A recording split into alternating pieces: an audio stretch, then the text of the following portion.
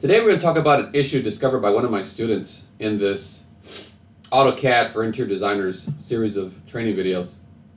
So the issue is they've imported a JPG into AutoCAD. I'm using AutoCAD 2021, and we're trying to trace this floor plan after scaling it up and making sure it's the appropriate size before tracing. Everything measures out correctly.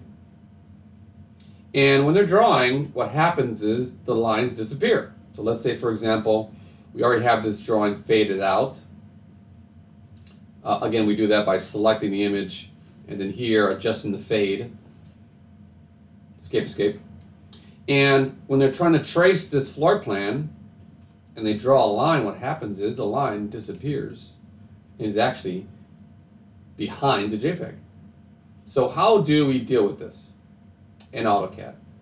So the issue here is the stacking order. So when you draw, especially on top of images in AutoCAD, objects you draw are on top of one another. And it just so happens that in terms of the stacking order, the JPG is on top of everything. And anything you draw is underneath the JPG. And so what's happening is that the line is still here, but you can see it's underneath the picture. So how do we deal with that? So I'm going to go ahead and delete this, delete on my keyboard. And what you need to do is deal with the draw order. In the Home tab here, there's a Modify menu. If you click on the Modify menu, there's a series of icons, and this one here is called Draw Order. And there's a little description of what that does. Another method to activate this tool is simply type the word Draw Order. So I'll do that. Escape. Draw Order. You see it at the bottom of the screen in your command bar. So as soon as I choose it, it activates. It asks me to select something. So I'm going to select this JPG, which is the troublemaker.